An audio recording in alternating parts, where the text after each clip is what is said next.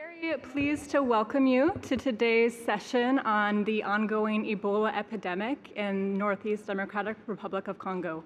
My name is Rachel Sweet, and I'm an assistant professor of global affairs at the University of Notre Dame. My research focuses on armed conflict and politics in this part of Congo where Ebola has broken out. And for the past 10 years, since 2009, I've been working in this part of Congo at local universities, with the Congo Research Group, as well as with the United Nations in various capacities. And I'm very pleased to be here alongside my panelists today. Today we'll be hearing from Ricardo Angora, who is a psychologist with Médecins du Monde. Ricardo has experience in human rights protection for people with mental disabilities. He has worked with refugees in transit in Europe, in Palestine, Israel, as well as refugees in the Syrian crisis and the Horn of Africa hunger crisis, among others. And he is currently deployed to the ground with Médecins du Monde in Congo. We'll also be hearing from Dr. Christou, who is the head of MSF. He's the international president since September 2019. He's been working with MSF since 2003. Also has worked with migrants and refugees in Greece. He's worked throughout sub-Saharan Africa and Iraq, and he'll be bringing to us a perspective in international health and crisis management.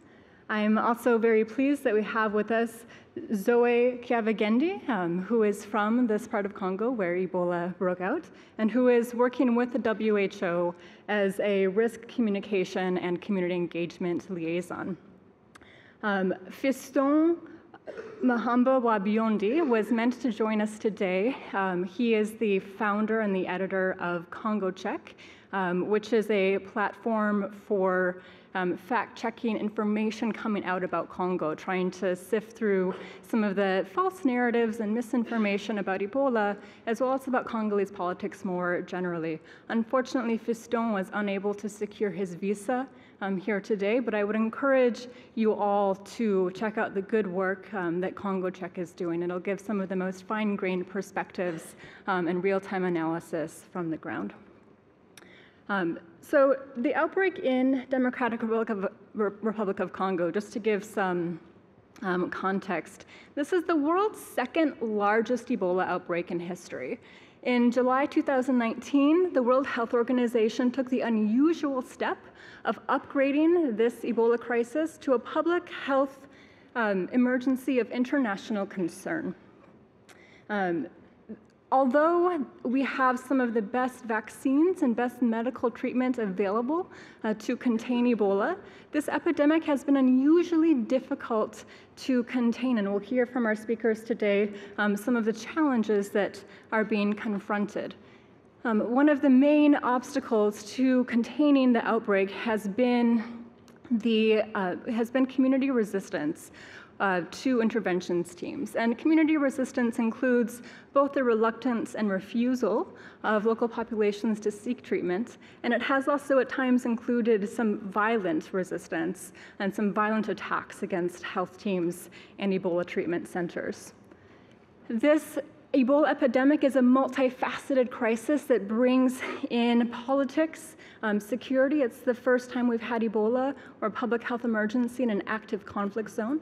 It also brings in psychosocial questions of how the local population is dealing both with the trauma of Ebola as well as ongoing insecurity before that, and questions of how to bridge the gap between community engagement and response teams.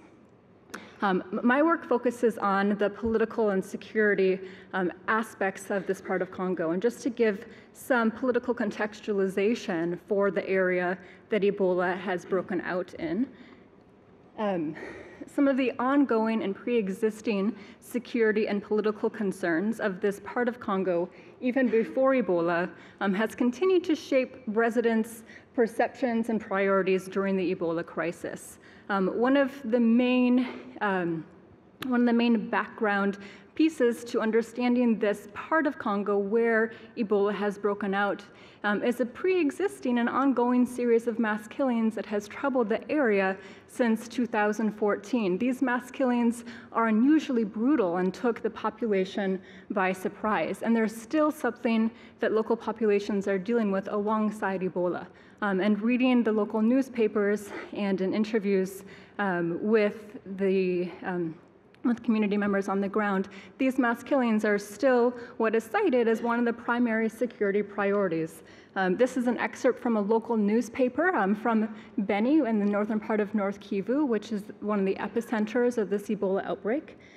And in 2019, in July 2019, this newspaper published not the names of the Ebola victims who had died, but the names of the victims of the mass killings from 2014 up to present day. In the Ebola outbreak, there's been over 2,100 deaths. There's been over 3,000 deaths with the mass killings, and so populations are dealing with both in tandem. One of the important political pieces of background to the security or to the Ebola crisis is that local communities were really concerned about these mass killings, and that most witnesses of the killings interviewed by the Congo Research Group, as well as investigative panels by the United Nations, most residents cited members of the National Army rather than armed groups as behind these mass killings. So this is contributing to distrust for the government even before Ebola breaks out in this area. As one of the witnesses interviewed stated, quote, "Only the authorities know who is killing, but they don't want to put an end to the massacres. As to their objectives, no one knows." And this is the political background for Ebola. Ebola broke out in this context where populations were already distrustful of the government, seeing them involved in these mass killings that are still largely unexplained. When families of Ebola patients were interviewed by local trauma counselors during the outbreak, they were still citing this distrust from the mass killings as one of the reasons why they might be distrustful of the government and intervention teams during Ebola. Interviews with local families said that, quote, "Ebola has been at the center of attention for the whole world today, yet people are being killed in Beni as the international community keeps silent." And that people don't trust the government based on all the perpetual killings happening in the region. The Ebola response should go back to local community leaders. So that's to give some context for the difficult environment that people like Ricardo, Christos, and Zoe are working in when they're seeking to contain Ebola, and some of the challenges behind trying to bridge distrust between intervention teams, the government, and local communities. In order to learn more about some of these challenges and the perspective from the ground, I'd like to invite first some comments by Ricardo, who will tell us about some of the challenges that Médecins du Monde are encountering in their efforts to build trust with the local community and to contain Ebola.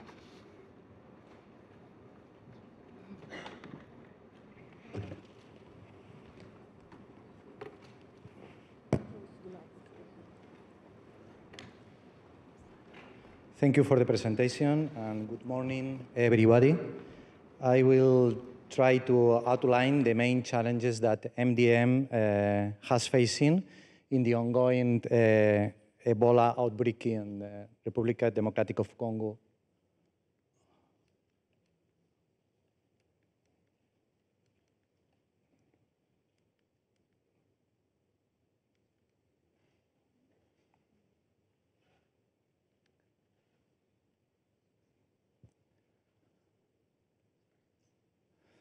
Well, although in recent weeks there is a continued trend of declining cases, the Ebola outbreak is still active in North Kivu and Ituri, both eastern provinces of Congo.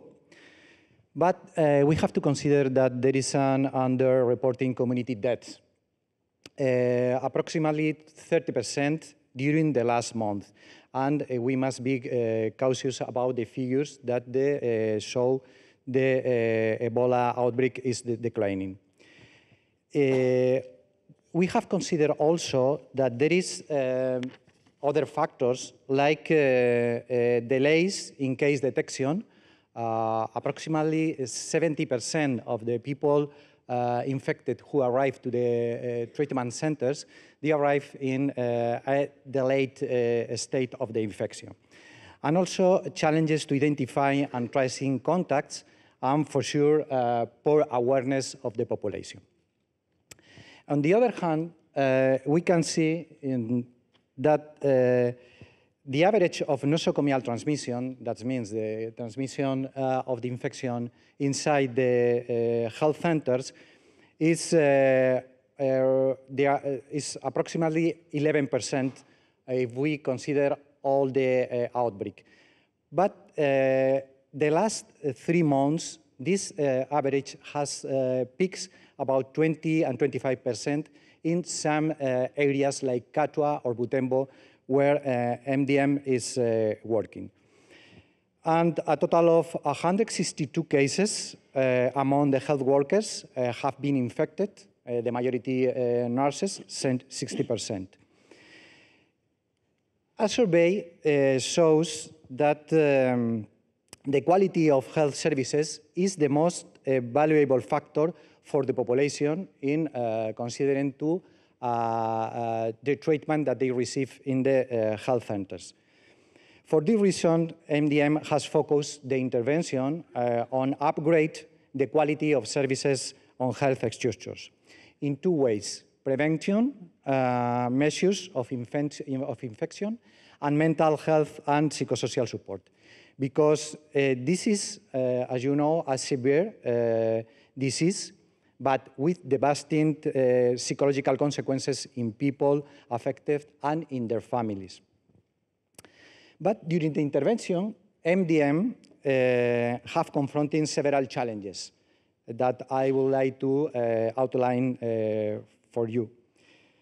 First, insecurity in the area. There are numerous armed groups that active for years, and although MDM has not been involved in any incident, the response teams are regularly targeted by these armed groups and even the treatment centers. This has caused movement restrictions of MDM teams. And also the access to remote areas is really difficult. So the steps that the organization has taken to address the challenges has been movement limitations of the teams, low visibility profile, and for sure not use escort for displacements to the health centers or to the community, and security information procedures. But there are also lack of trust in foreign organizations and rejection in some communities of the actors of the response, particularly the government intervention teams that are viewed with mistrust, as well as health agencies. The step that the organization has taken has been hiring local staff. MDM teams are familiar with local thinking and local behavior. Other challenges that the MDM has faced during these interventions is the community resistance.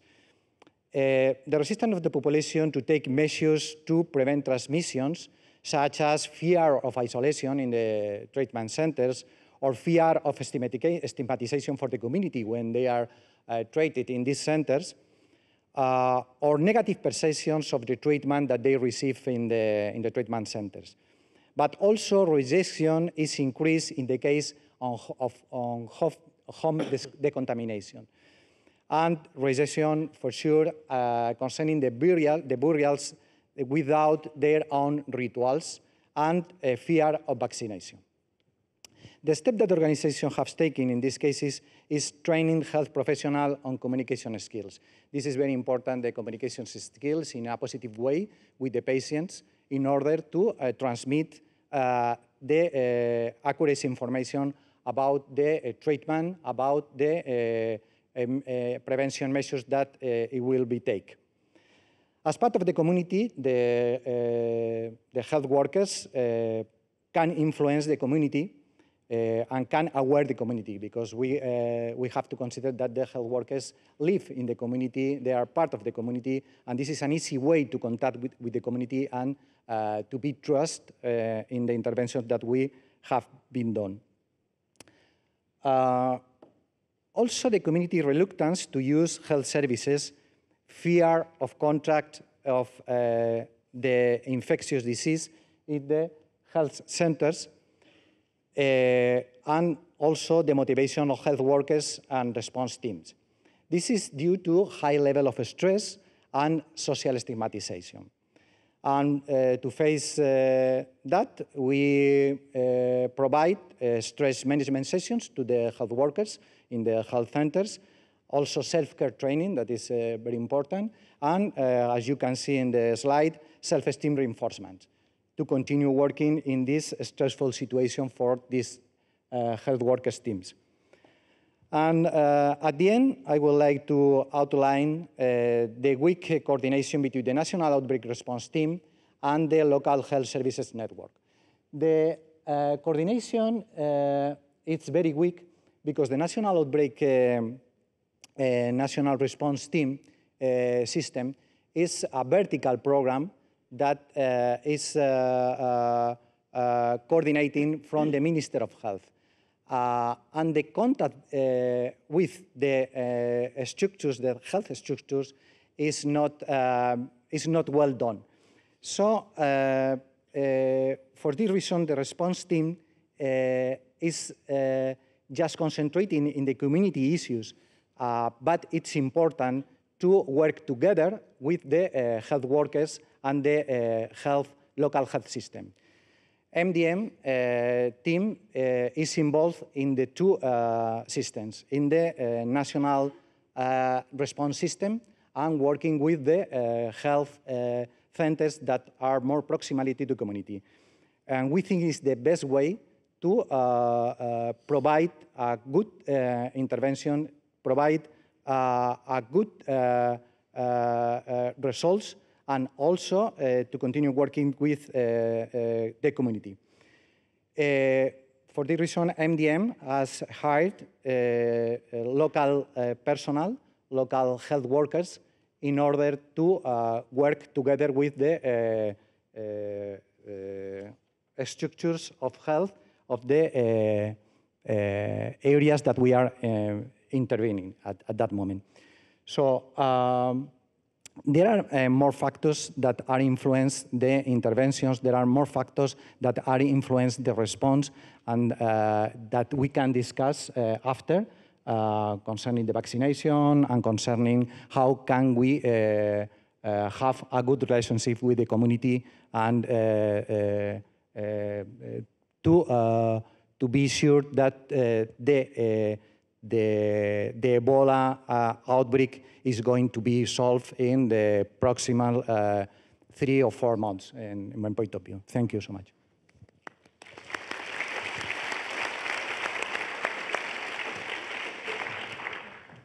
Thank you, Ricardo, for that introduction to what it is looking like actually on the ground, and for trying to think about how to build these bridges between local health structures, local health infrastructure, and international and national response efforts. I'd like to turn next to Christou to continue this conversation. Yep. Thank you, Rachel. Thanks for this invitation. It is really a pleasure to be here. I would like to start just by briefly casting back to 2014. When MSF responded to that outbreak, the situation was full of uncertainty, as we know, and we quickly became very concerned that the world was not paying enough attention to the outbreak. So at that point, we didn't have any vaccines, we had very limited experience and very few treatment options. So we wanted more. I'm sorry if I'm speaking too fast. Today, a lot has changed. We are able to use several therapeutic approaches. We are able to roll out an effective and safe vaccination, and there is another one coming. And there is an accumulated experience for those working in the front line. We have the magic bullets we've been wishing, but still, we can't say that we have the upper hand of this outbreak. We still can't get on top. And we can see that in the figures, and we still are looking at more or less the similar overall mortality rates as back in 2014. So it's clear that we need to ask ourselves hard questions about what needs to change as we look to the future, and what lessons to learn. But the first thing to say, although having never been in an Ebola outbreak in my life, I'm a surgeon, I want just to really start by saying an enormous message of gratitude, solidarity, and respect to those who have taken this challenge on and are trying to solve it. Ebola health workers.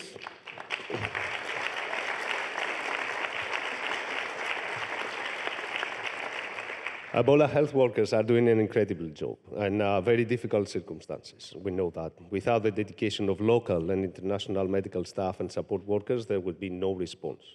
So their work is inspirational, and we need to make that clear when we speak about lessons to learn.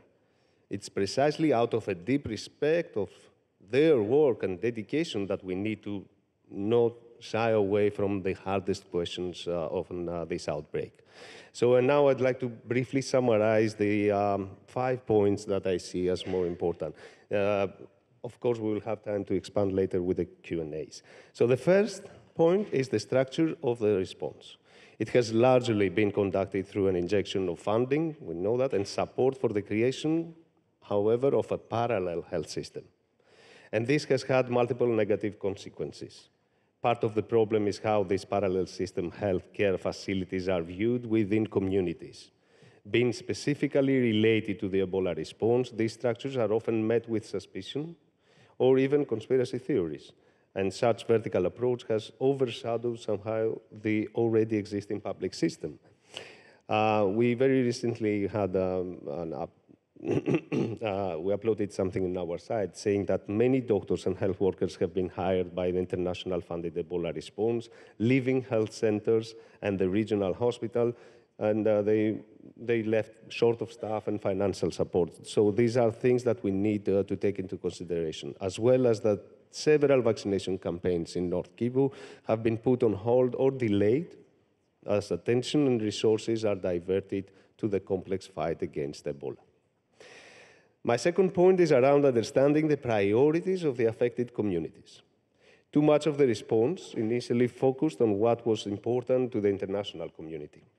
So not enough time was spent understanding what issues were most affecting the local community and the areas that they needed assistance on. The fact is that for many people in the affected areas, Ebola is only one of a number of serious concerns they have around health or healthcare. And Rachel brought another very important point with the massive killings. So look at the numbers of measles cases in DRC at the moment. I don't know if you are aware, but I think this is one of maybe the biggest outbreak of measles we have. And already the victims there are exceeding the number of the victims we have from Ebola. And deaths from malaria. So support and cooperation from the community is a vital part of the response. That means that every aspect of the response needs to be geared around the needs and concerns of the local community. And this is exactly the message here. Caring for patients, not just combating an epidemic disease. And that brings me to the third point, which is trust.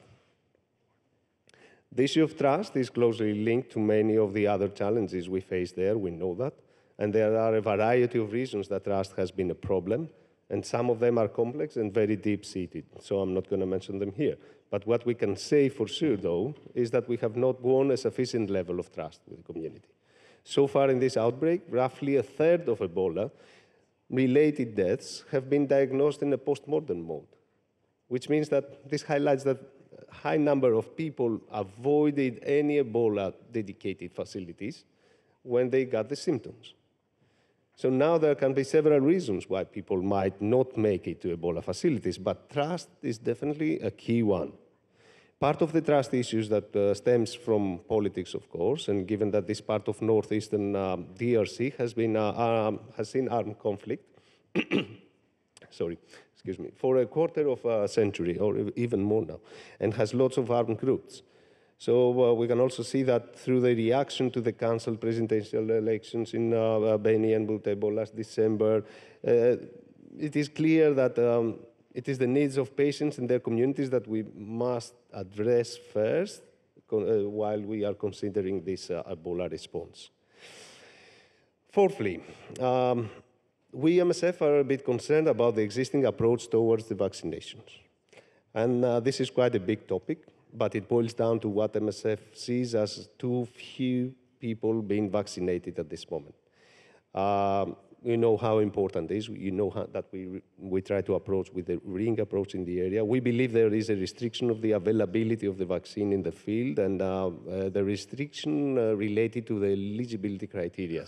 So we think that upping the number who are receiving the vaccination would lead to a more effective response.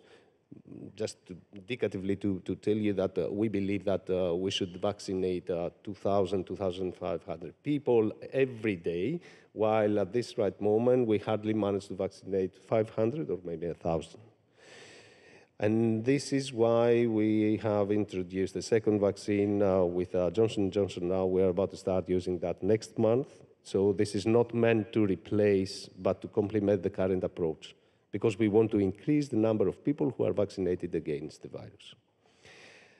The fifth and my last point is a broader one. It has to do with what we call securitization of the agenda. So in recent years, humanitarian crises have been increasingly viewed through only the lenses of security. Patients have become threats. And that was the case with Ebola in 2014. We know that very clear. We know all the politics of fears behind this. But unfortunately, it continues to dominate the way the disease is viewed by much of the international community. So for as long as Ebola is viewed with this as a unique threat, it will never be properly addressed. We need to know that. The international community needs to realize that the health needs of affected communities cannot simply be ignored until an Ebola outbreak occurs. And the testimonies that we get from people are, please be here for us, not for the diseases. So, yes, we need to treat Ebola, both at an individual level and in terms of the community, as one challenge that we have, one challenge amongst many others. And we need to aim to support these communities and their needs in a way that fosters trust and cooperation. So I think my minutes are probably up. So just a take-home message, I think, should be look at the forest, not just the tree. Engage the communities, gain the trust. And patients are humans, will always be humans. They're not threats. Thank you.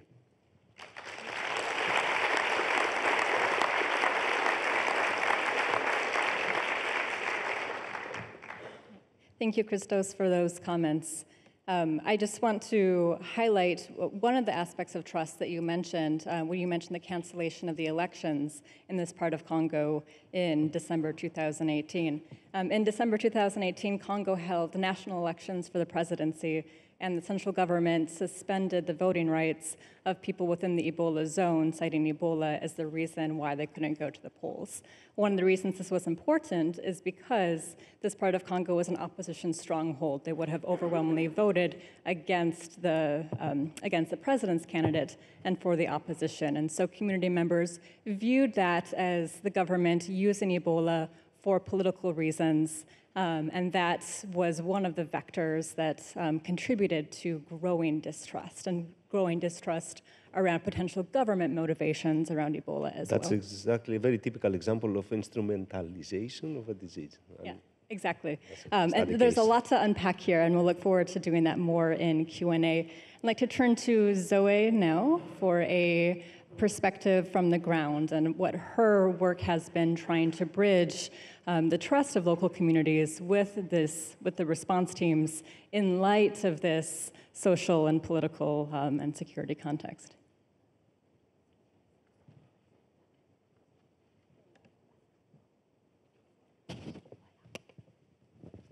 Bonjour. Hello. Oui, je suis Zoé Kyavaghendi, je parle français, puis mon anglais c'est pas grand, donc je préfère parler en français pour être à l'aise, quoi. So I'm sorry that I'm going to speak French because my English is not quite up to the job, so please bear with me. Ok, je viens du Congo, RDC, République démocratique du Congo. C'est en Afrique, précisément à Beni. J'ai entendu parler de Beni. Réellement, c'est ce qui se passe. Premièrement, la ville de Beni, où le Nord Kivu est caractérisé par la guerre. Nous avons connu des massacres, nous avons connu beaucoup d'atrocités. Vraiment, on est blessés. Et ça fait... Oui. Récupère puis après, oui.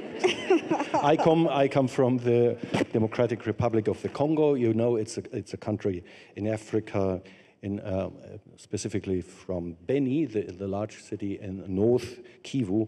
This is a region that has been tortured by so many armed conflicts. We have seen many atrocities, many massacres in recent years. Oui, comme je l'ai dit, on a connu des massacres, on a connu beaucoup de choses. Subitement, ça fait quelques temps, presque une année, on a déclaré l'épidémie d'Ebola chez nous. Ça n'a pas été facile, surtout la communauté comme elle était meurtrie. Sous le silence coupable du gouvernement et de la communauté internationale, subitement, on a compris et on a constaté maintenant la forte mobilisation de la communauté internationale dans notre communauté, chose qui a créé des réticences, qui a créé des rumeurs.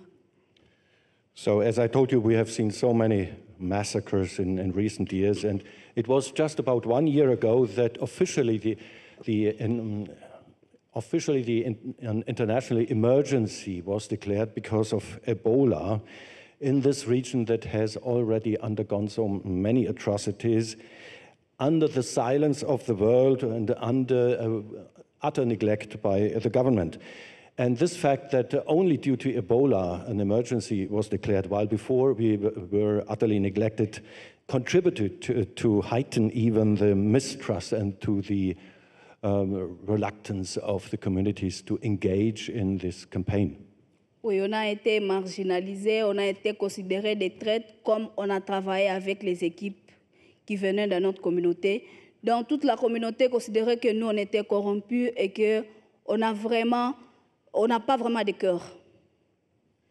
So those who engaged in this campaign for the treatment of Ebola were considered to be traitors, and we were even accused of being bribed and of working for the money, but we were accused of treason. Oui, comme on a travaillé toujours avec les cœurs, on a compris qu'on doit sauver notre communauté. Et nous nous sommes vraiment tenus et notre incident manager nous disait toujours qu'on va y arriver malgré beaucoup de résistance et beaucoup de menaces à notre égard. So we took our heart together. We knew that we had to engage for our communities, that we did it not for the organizations, but we had to rescue our communities. And despite that, we encountered so many menaces, so many threats were thrown at us. Oui, moi-même, personnellement, j'ai été vraiment victime de beaucoup de menaces. J'ai été menacée par ma propre famille même, qui me traitait de traître. I myself have been subject to so many threats. Even members of my own family accused me of being a traitor.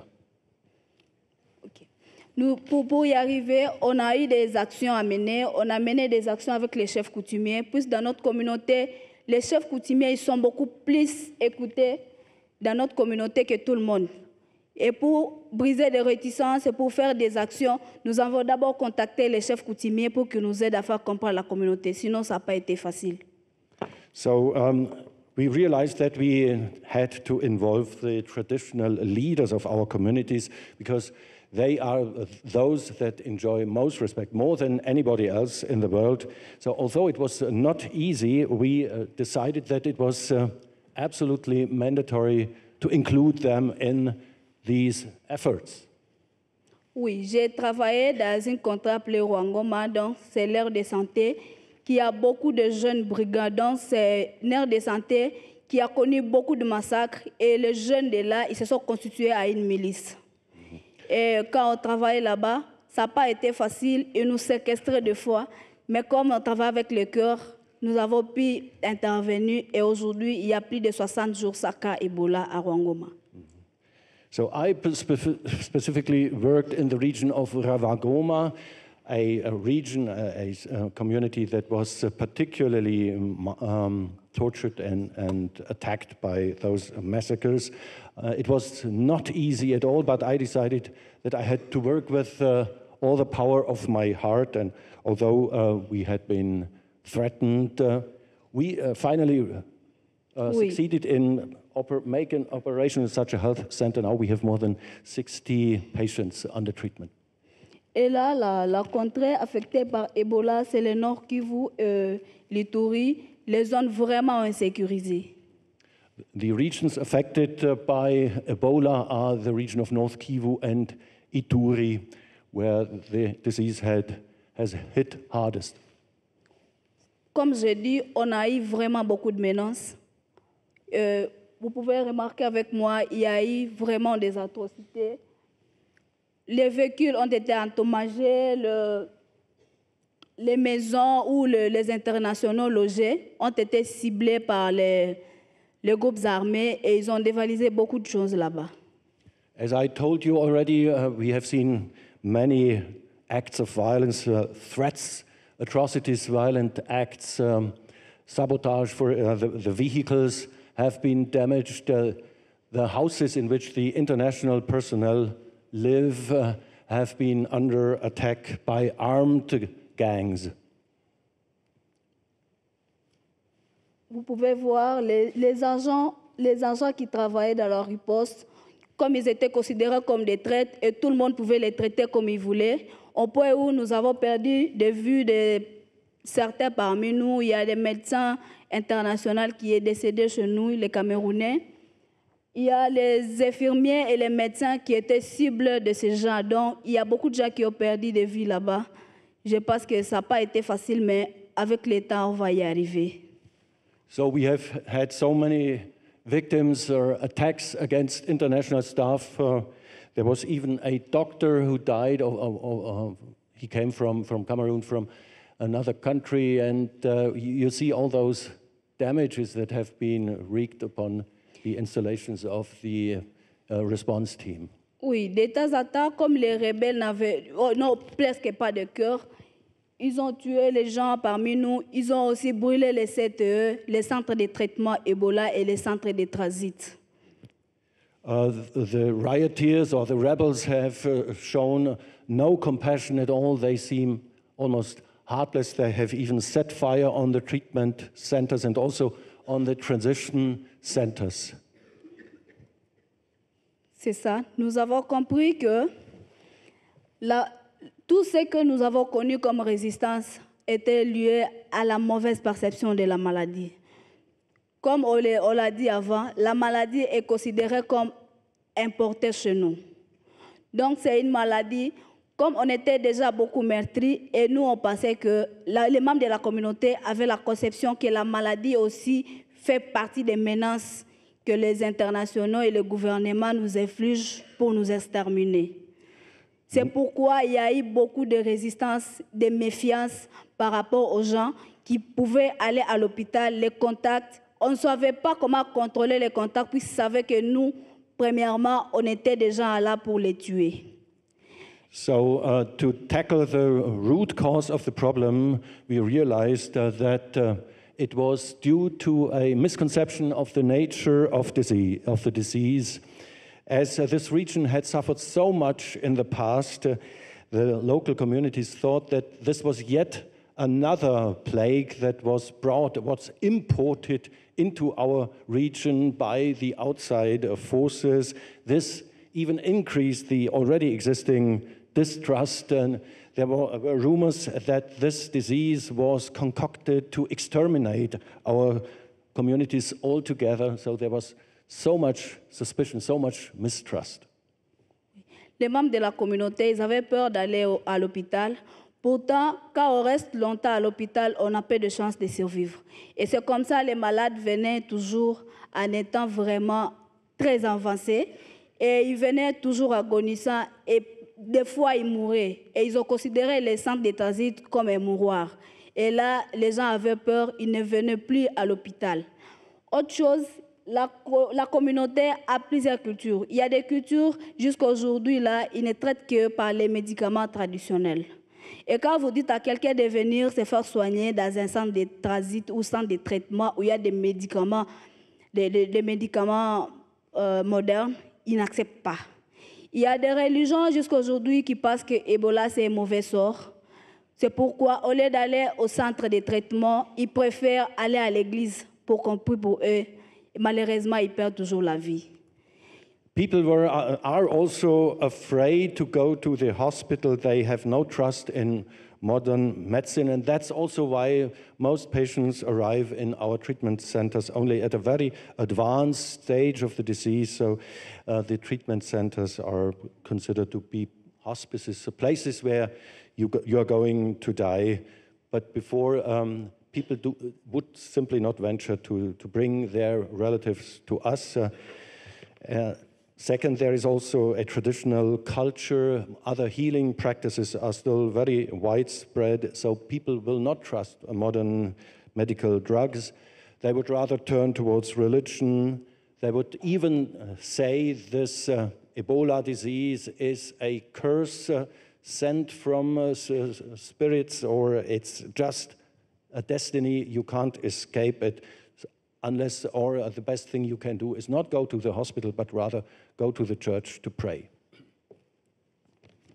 Oui, on a pu organiser des séances pour engager la communauté. Comme nous, on est de la communication, il y avait la couche des taxis-motos. Ils étaient des vrais résistants. Donc, eux, les équipes de riposte ne pouvaient pas circuler, puisque eux, ils étaient partout pour les intercaler.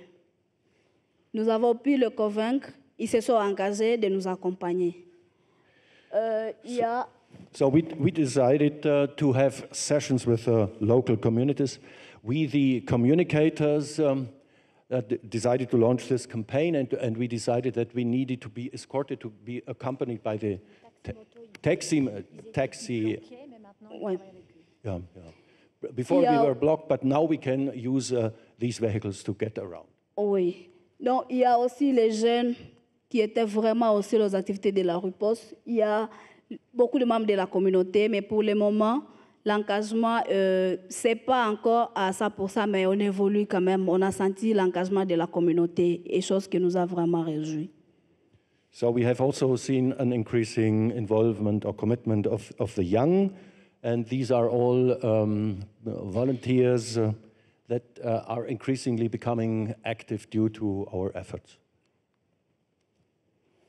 On a aussi engagé le responsable, le politico-administratif, pour que vous pouvez comprendre avec moi que la fois dernière, il y a eu élection chez nous, mais il y a eu beaucoup de soucis par rapport à ça, puisqu'on a exclu la communauté, puisque nous avons Ebola chez nous, et on n'a pas pu voter les présidents actuels, ce qui a causé aussi beaucoup de problèmes pour notre communauté. Then we have also tried to reach out to the politicians. As you know, last year there were the elections for the president, and our region was excluded from the vote because we had Ebola, and this also increased the problematic situation and caused further mistrust. Vraiment, c'est une chose qui a renforcé le rumeur qu'ils avaient que Ebola était politisé. This also increased or fueled this rumor that Ebola was transmitted to us deliberately by the government.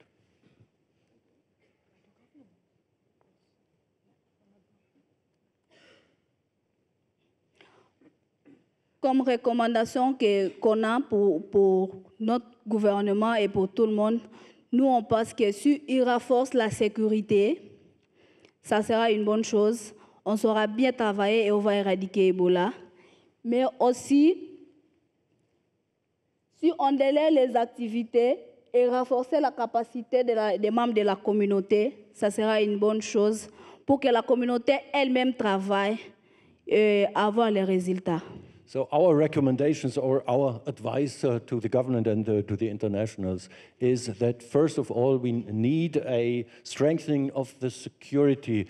That is mandatory, and it's fundamental to improve the situation. Second, to delegate the efforts to the local communities and to train them to take their destiny in their own hands. On pense aussi qu'on pourra mettre la surveillance à base communautaire, ça pourra aussi nous aider. It could also help if the surveillance or the monitoring of the situation would be placed in the hands of the local communities. That would also be helpful for us. Vraiment, je vous remercie pour votre attention. That would be good. Thank you very much for your attention.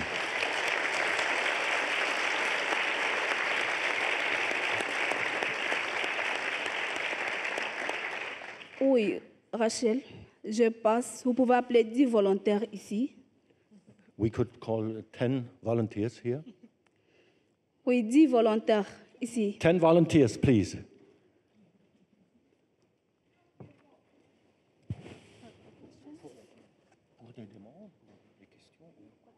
Pas pour des questions. Je Not veux for seulement- questions. Pas pour des questions. J'attends toujours les questions, mais les 10 personnes d'abord.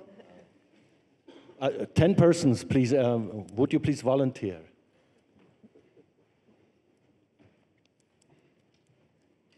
OK. J'ai quelque chose que j'ai amené. I've brought something along. Oui, puis je suis communicatrice, je suis habituée à sensibiliser. Je vous I'm a sensibilise aussi que vous devez vous engager pour que Ebola finisse chez nous. Yeah. Being a communicator, I am trained to sensitize people, to educate them.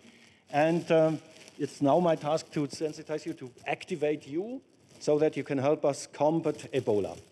You need to realize that you have to become active. You put them on? Oui, tu peux.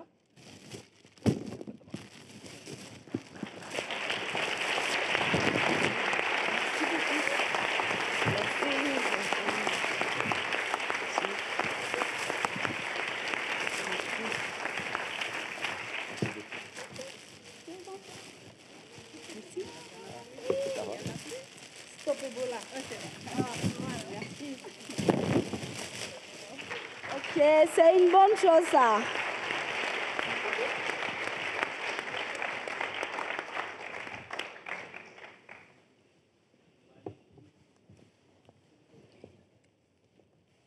Oui, il est arrivé quelques temps où si quelqu'un portait le t-shirt Ebola, on allait te tuer dans la communauté. Comme tu es considéré comme traître comme moi. Yeah. So some people who were wearing this T-shirt have been killed on the spot because they were considered to be traitors of the community.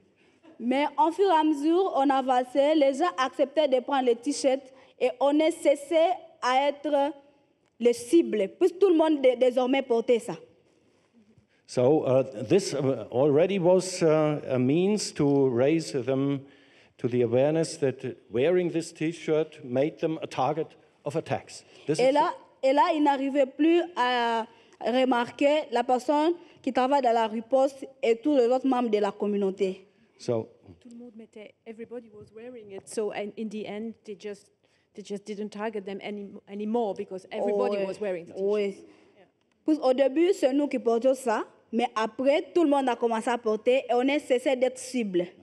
first, we were the only ones to wear this T-shirt, but then everybody wore it, so there were no more targets. Everybody became a target. Et on a compris que ça nous a vraiment aidé à nous camoufler dans la communauté. So this helped us to become merging into the crowds, into the community, and it protected us. OK, je vous aime beaucoup. I like you very much. Thank you.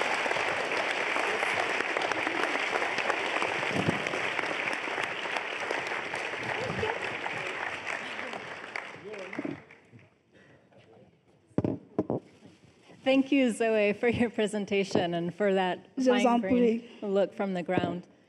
I want to open it up to questions in just a minute. And for those following online, please do pose questions on Facebook as well as the Twitter handle as well, #HCBerlin.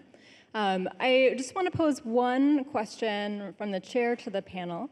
And that is, we've been talking a lot about this community resistance and the difficulties that we've had cultivating buy-in to support the Ebola response. But at the same time, there has been massive mobilization by local journalists to try to broadcast accurate information about Ebola, and by journalists who have interviewed survivors of the epidemic in order to create the impression for the community that that treatment centers are a place that you'll get good treatment and that you'll be treated well. There's also been efforts on behalf of university students to create security hotlines in order to support the response, as well as by local customary chiefs and civil society leaders who have written open letters to the World Health Organization and other agencies involved in the response to try to explain some of their political concerns around the outbreak. So my question is, what feedback mechanisms do you see already in place to incorporate this mobilization on the community into your response efforts? And what further steps could be taken in order to build up those mechanisms where the good efforts of community members to support Ebola can be bolstered and supported by international intervention teams? Yes, there are community feedback that provides from the community. There are psychosocial teams that works with the community, and there is systematically meetings that gather all the information that the community has said to the psychosocial teams, and there are all the commissions, all the teams that are working in the field. They analyze all the community feedback of the communities, and they try to answer the needs that the community has. And this work systematically in the field, in Katwa, in Butembo, where MDM is based. And I think it's a good way to work together with the community.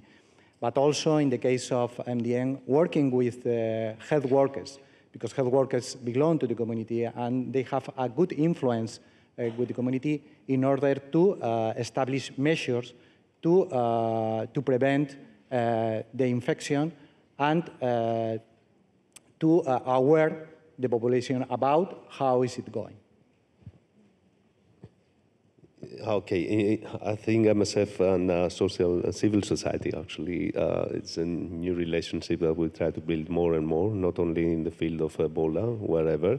And we do have very successful examples from the past. For me, it's clear that the whole game changed in HIV. It didn't happen just because MSF was so passionate at that time with the antiretroviral treatment, but it happened because we had the grassroots organizations and the patients themselves with the post-test clubs fighting for that.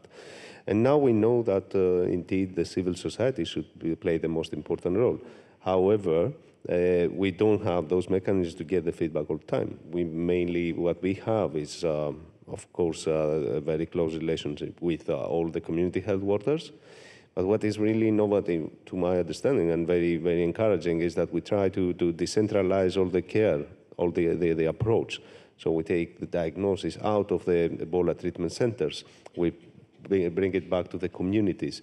And even should the patients prefer to stay home and just get treated there, of course, we will try to support them as much as possible by, supporting with PEPs and post-exposure prophylaxis and other treatment, the whole family, the caregivers. So this is what we are trying to build up as a new state of play. And by doing that, of course, the feedback that we will get will be even more interesting and important.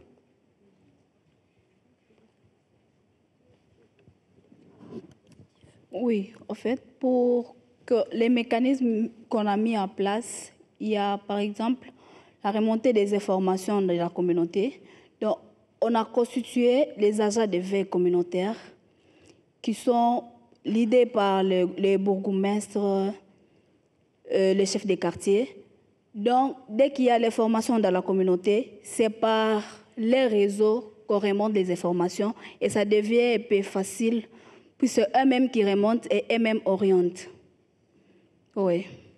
So we have also installed certain mechanisms, for example, an upsurge, an increase in information systematically being spread out, like with the old mayors, the elders of the communities. We have set up a network of passing on information which helps to spread true knowledge about the disease and reinforces also the grasswork network so that they can manage their own civic life. Oui, dans la lire ouvre de choses, nous avons senti déjà que l'engagement communautaire est à un niveau un peu élevé. So we have come to realize that the level of civil engagement in the local communities has already increased.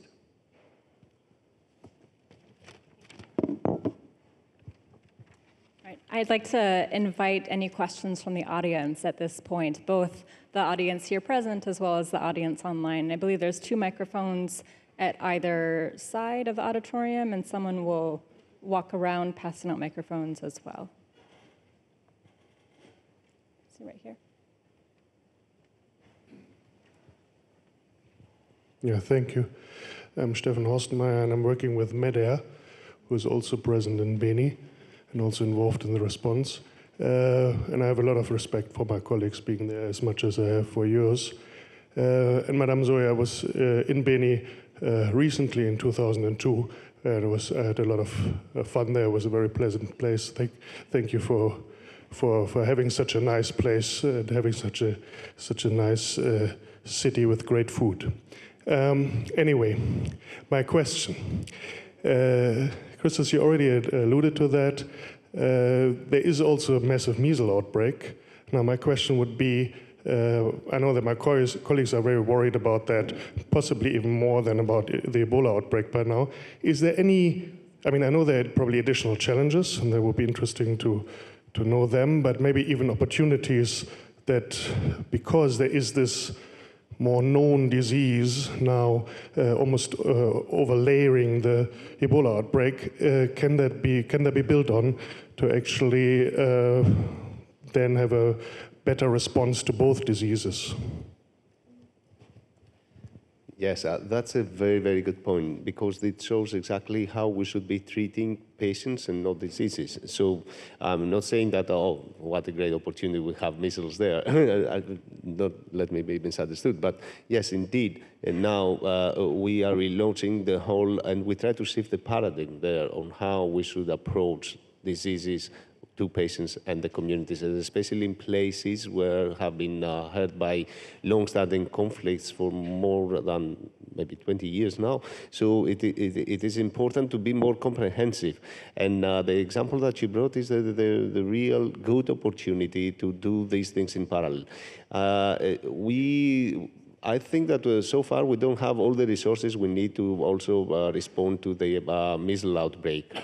And it was a call very recently within our MSF movement for more resources, also by other operational centers, because it seems that it is getting out of control. But that would be the approach, and thanks for bringing this into our attention.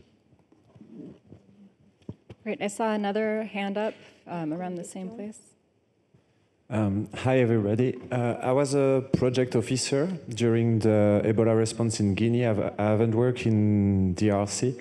So first, thanks to all Ebola workers and my friends that are in East DRC currently. I have 2 sets of questions. The first one is that after more than a year of epidemic, I'm surprised that the main recommendation is to strengthen community event-based surveillance when we had very good examples in Guinea, Sierra Leone, and Liberia of the mistakes to avoid to implement it and how to truly engage the communities into this kind of systems. So I wonder why after a year and a half it is still a recommendation. I understand all the difficulties in that place, but I would like to hear your insights on that.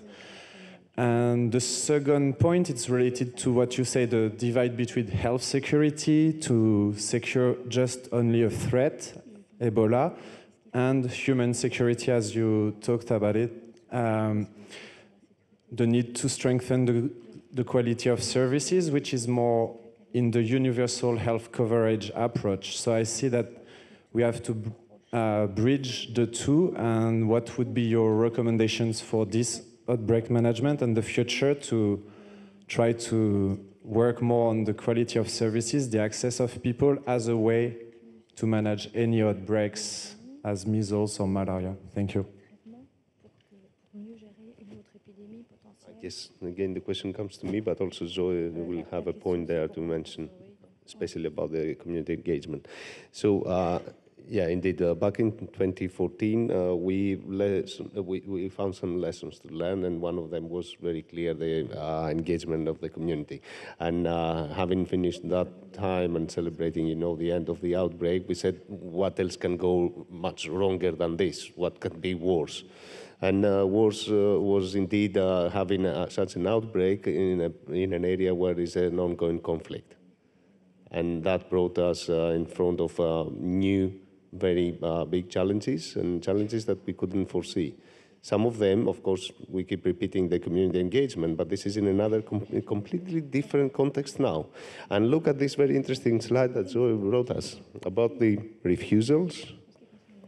75%, reluctance, 24%. These are the people that we need to change, the whole mindset. And should that happen again in places where we've been before, I'm sure that it would be much easier. But here, there's a complexity that we just try to oversimplify by saying, please engage the community. But it's not. There are several layers behind, and one of the most important is, of course, sensitize, have a comprehensive approach, meet all their needs, and their needs is not Ebola. And the testimonies that we have from our patients are, please stay here for us. I'm a mother, single mother, I have 3 kids. One is suffering by malaria, the other now measles. And these are the things that they would love from us to do. So this is the paradigm shift that we have not reached yet, because maybe also as doctors, sometimes we feel like, okay, let's get things done now and treat the emergency, and then we will start talking. And we do understand that it will take more time. It's much more copious to get a community with you. It goes slower. But now we know that at the end of the day, the outcome will be multiplied. That's why we are launching the whole idea of decentralized care, by improving a lot the home-based care, and by also investing more in the primary healthcare facilities for the patients. Those facilities that they trust, those facilities that they are familiar with. And should they need something, they go there. We invest more on that. We don't build a parallel system. But MSF is just a small, maybe leading by example, but small intervention in the whole DRC Ebola report at this moment. Oui. Au fait, par rapport à ça... Go ahead. Oui, au fait, par rapport à ça, moi, je peux dire que l'engagement communautaire n'allait pas être facile. Puis j'ai dit au début que la communauté était d'abord méfiante, donc elle ne voulait pas coopérer, quoi. Et comme le changement, c'est un processus, c'est comme ça on est en train d'avancer, ça évolue. Mais aussi par rapport à la perception de la maladie. La perception de la maladie, elle est un peu bizarre, puisque vous savez, on a fait 10 épidémies en RDC, mais c'était la première fois au Nord Kivu et à l'Ituri. Et les informations que les gens avaient par rapport à Ebola, ce n'est pas les mêmes informations, ce n'est pas les mêmes choses qu'ils ont vues, quoi. Par exemple, on dit avec Ebola, il y a saignement de sang partout, mais chez nous, ils n'ont pas vu premièrement ça. Ça a aussi créé beaucoup de rumeurs. Ça a créé beaucoup de rumeurs, et après, on n'a pas pu contenir vraiment les contacts, puisqu'ils se déplacent aussi, la situation sécuritaire. Donc, ils se déplacent, ils sont de contact de Rwangoma, mais quand il y a arthocité, ils vont de l'autre côté. C'est comme ça, avec le temps, on est en train de les conscientiser et ils sont en train de comprendre. Comme c'est un processus, on pense que l'engagement communautaire reste toujours. Ce n'est pas un défi comme tel, mais on doit améliorer toujours. As I said in the beginning, the engagement of the local communities was very, very low at the beginning because there is so much mistrust. They were they placed no trust in those institutions. Slowly, gradually, it has begun to change, but the root cause is, again, a completely bizarre perception of the nature of the disease and the information that is going around in those two regions in North Kivu and Ituri are totally different from the ones that you will hear in the rest of the country. And this increased the rumors that were heard that it was an evil thing, that they wanted to infect us from outside with this mysterious disease to hurt us and to create havoc in our region. So still the commitment of the communities is low, but we need to get it and to activate the people on the spot to gradually improve the situation. This is a conflict that there are in the region right now, but there are numerous armed groups that are active for years, and this is a key factor because this prevents the epidemiological surveillance teams and the epidemic prevention. And also they attacks regularly all the keeps that are intervention in the area and even the treatment centers. We can see that at that moment the hotspots are in Kalunguta, Musienene, Mandima, and Mombasa, and they are very active, the armed groups. So when like in other areas, the infection prevention now it's working. But in these areas, there are the more cases that we can see now. And in the other hand, the population of the North Kivu and in this area are reluctant to the teams that came from the central government. This is a conflict that it lasts during years, and they are not trusted in all the teams that came from the government. And in the third factor is that we have talked before, that it is important to strengthen the health centers, the network health system, because it's the possibility to engage the community. Because the health workers belong to the community, they are well known in the community, and they trust on them. So this is the strategy, the world strategy to develop in the future. Right. Thank you. I'd just like to add a little bit to this and to draw on what Zoe was saying as well. So based on the investigations and the research that I've done with my Congolese colleagues on the ground, I think that some of the two big factors here facing Ebola are the presence of misinformation and rumors, as well as a distrust towards intervention teams. And what's really critical about this context and different from the 2014 outbreak in West Africa is that this misinformation and distrust was present in this area even before Ebola broke out. You kept hearing Zoe talk about the massacres, these mass killings that have been ongoing in this part of Congo since 2014. What's really critical is that in the eyes of the local population, these killings have still not yet been attributed. You still hear the language of les inconnus, the unknowns who are perpetrating the attacks against the communities. When we interviewed 226 perpetrators of the killings, as well as victims and members of support networks for the killing squads, the majority of them implicated members of the National Army. And in this local community, it's quite common to hear about the military's involvement in the mass killings. And so you had distrust toward the government already present. And then when a new security threat that had never occurred in this part of Congo, Ebola, arrived, it became understandable why people would be skeptical of the government's involvement in Ebola. How the government has talked about the mass killings, there's been a lot of false narratives surrounding the mass killings since 2014, and a lot of misinformation and rumors and shifting narratives around those killings. So this was already a situation of strategic misinformation and ambiguity about the main threat to civilian livelihoods. So it should come as no surprise when a brand new threat that took people by surprise in this area was also affected by this pre-existing environment of misinformation and ambiguity as well. Let's open it up to some more questions.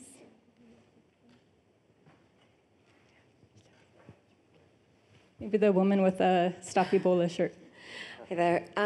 My question is for Zoe. When we're talking about the importance of community engagement, oh, sorry, better? When we're talking about community engagement, there's a lot of focus on mistrust from the community, and it's very much like sensitization and, you know, talking to the community about what the messages that we would like for them to hear in order to talk about the importance of Ebola treatment.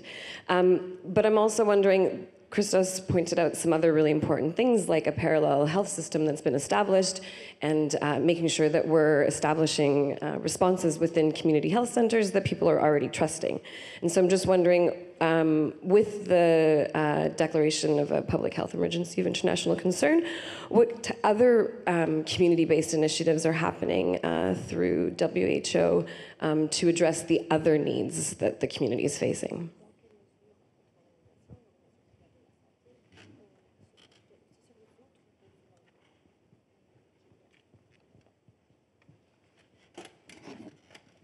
Ok, je pense que ce qu'elle a dit est vrai et que quand on veut engager la communauté, on doit passer un message, on doit parler à la communauté, c'est vrai.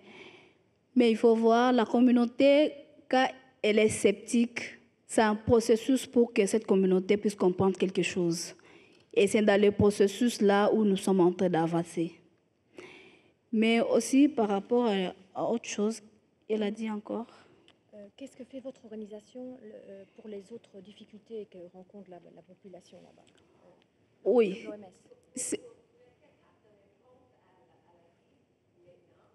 faut aussi parler des choses que Christophe a dit, comme l'accès aux structures médicales, les choses vraiment essentielles.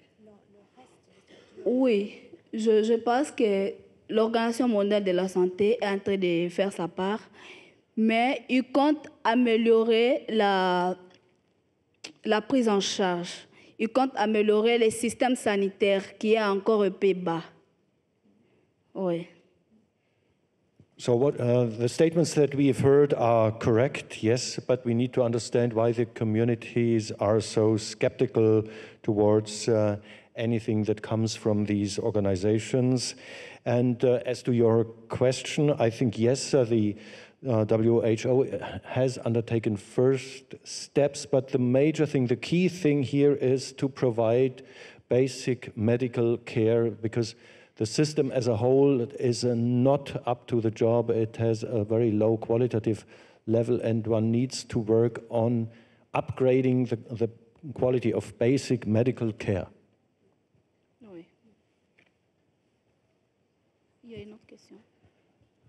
Thank you. Are there more questions? Let's go in the back and then in the front after that.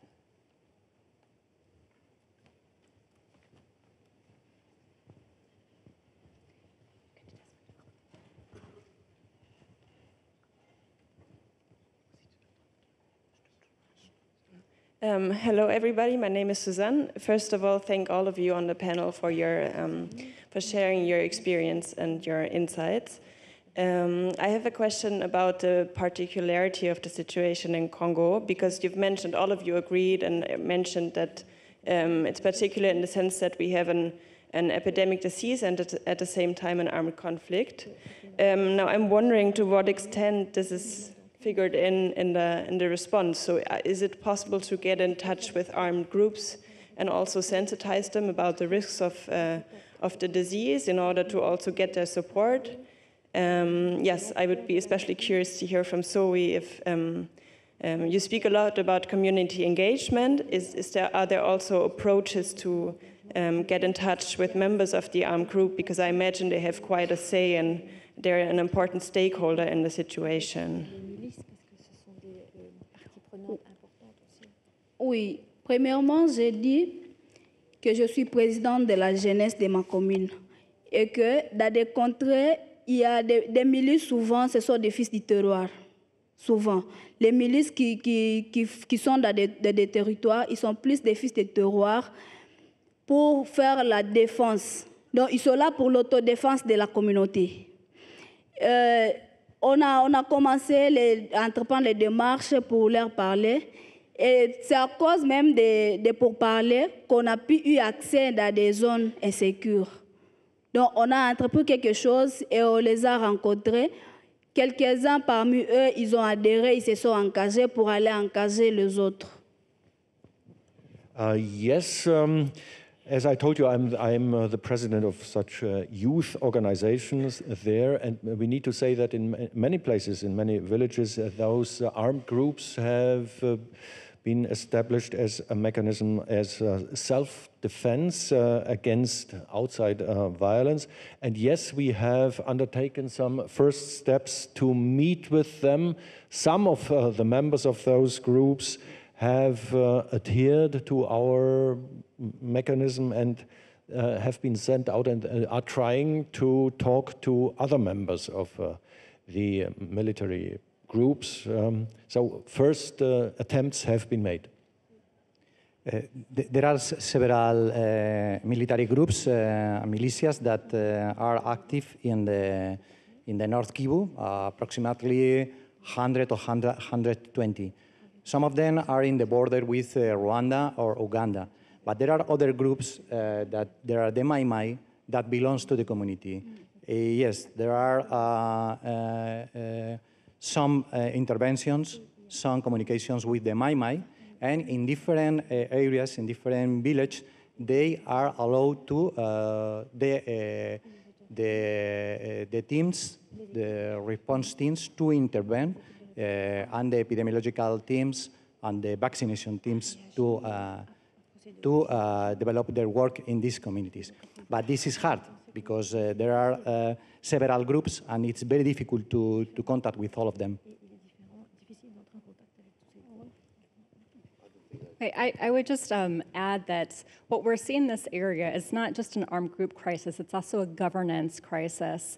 The first main violent attack, which happened in 2019 and burned down a treatment center in Katwa, at this attack, notes were dropped by the perpetrators of the attack saying that they were attacking this treatment center because their rights to vote, the rights to participate in the 2018 presidential elections, had been suspended.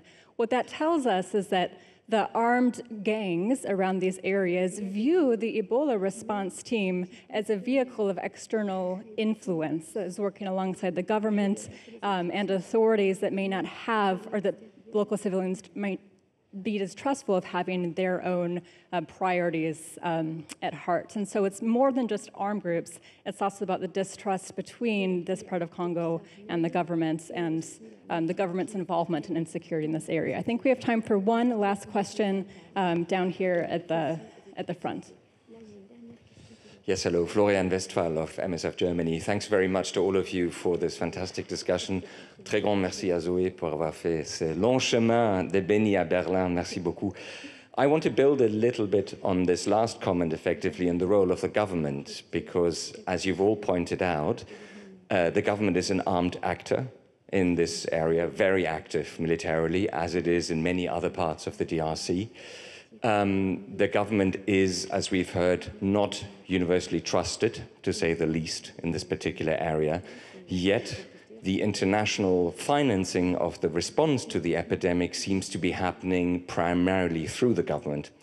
And that largely also due to the World Bank involvement, which I think is quite new in an epidemic like this and deserves a mention. I'm all in favor of a government assuming its responsibility for the health of its people, including a response to emergencies and to epidemics such as this one. But in this situation, with this constellation and the government's role as an armed actor, is that not a significant risk to the viability of the response and especially the acceptance of the response by the communities? And hence, in real tension with the humanitarian principles, which not only we as organizations want to adhere to, but which actually also most international donor governments say they adhere to.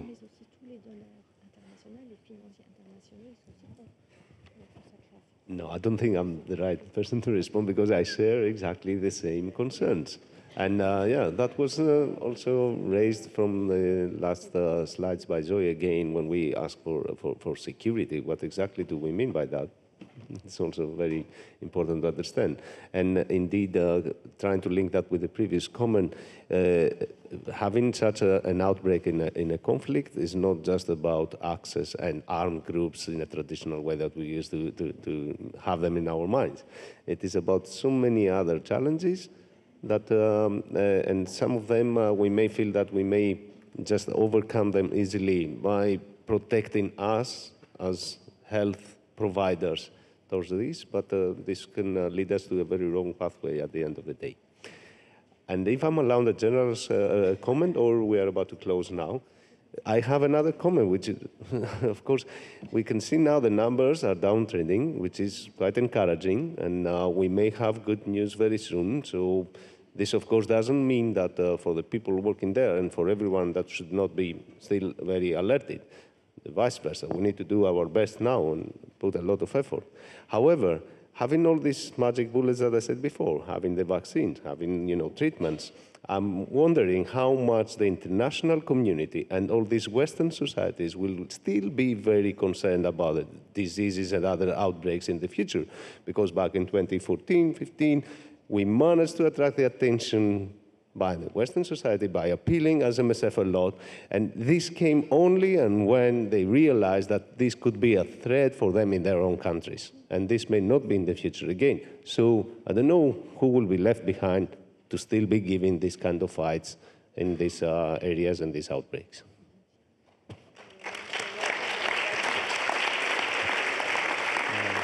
All right, so we'll take a closing comment by Ricardo and Zoe, then we'll have to close up. Okay, we can see in the field every morning how the response teams that belong to the government, that are vaccination teams or surveillance teams, are protected by escorting officers, the police or the military, the army. But the NGOs, we are working without escorts. We are perceived with the community as different actors than the government, and we are more accepted working in the field. But concerning all the therapeutics measures that we have now, we have to consider that the most effective strategy is the prevention measures based on a strengthening of public health. This is very important because achieving this is an effective and sustainable way that requires a determined commitment to the development of this region. This is, I think, is the key point to face the outbreak right now.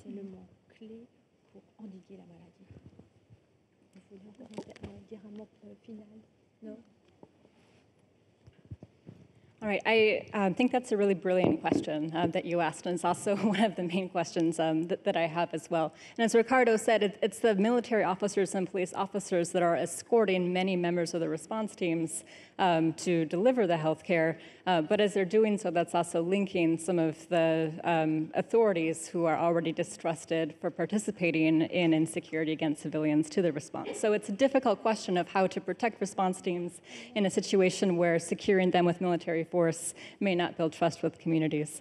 I'd really like to thank today's speakers for the insights about linking up with local health systems and about treating patients and listening to patients' priorities, their other health priorities and security priorities more than just a disease. So join me in thanking today's panel.